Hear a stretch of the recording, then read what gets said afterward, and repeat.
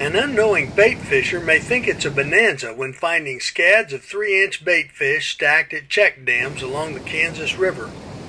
But these aren't the gizzard shad that anglers are after. Instead, these small fish are dangerous lookalikes that threaten the future of Kansas waters and fisheries.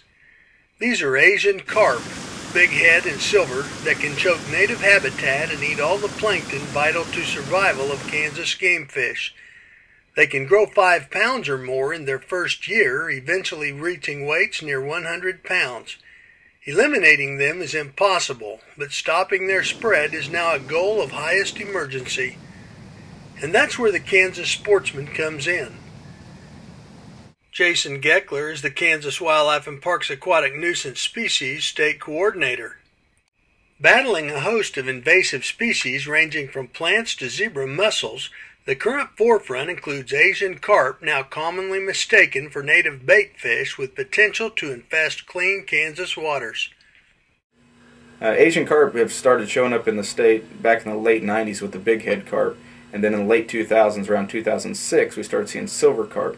And it's taken several years for the population to develop, but right now we consider it at a critical level. There are so many Asian carp out in the river. We're so concerned about people moving these fish out of the rivers and into our impoundments.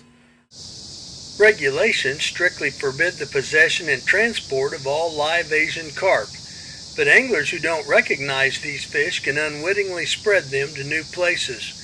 That's why Kansas Wildlife and Parks is now asking bait fishers to take no chances. The safest bet is to leave all captured bait fish at the site where they were taken. Keep no live bait fish for later use at other waters.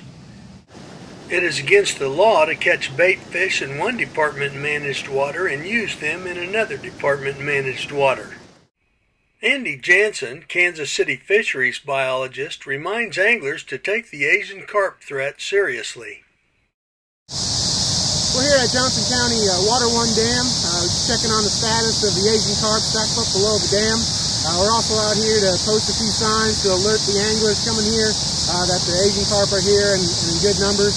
We want to remind them that they cannot possess a live Asian carp. It is illegal and it can be ticketed. Please practice safe bait fishing and encourage fellow anglers to do the same. Help stop the spread of Asian carp and other invasive species in Kansas. Our basic clean, drain, dry message still applies for Asian carp or white perch or zebra mussels or any other invasive species where you don't want to take any fish with you and you don't want to take any water with you from these locations. It's up to you to help protect our Kansas waters. I'm Mike Blair for Kansas Wildlife and Parks.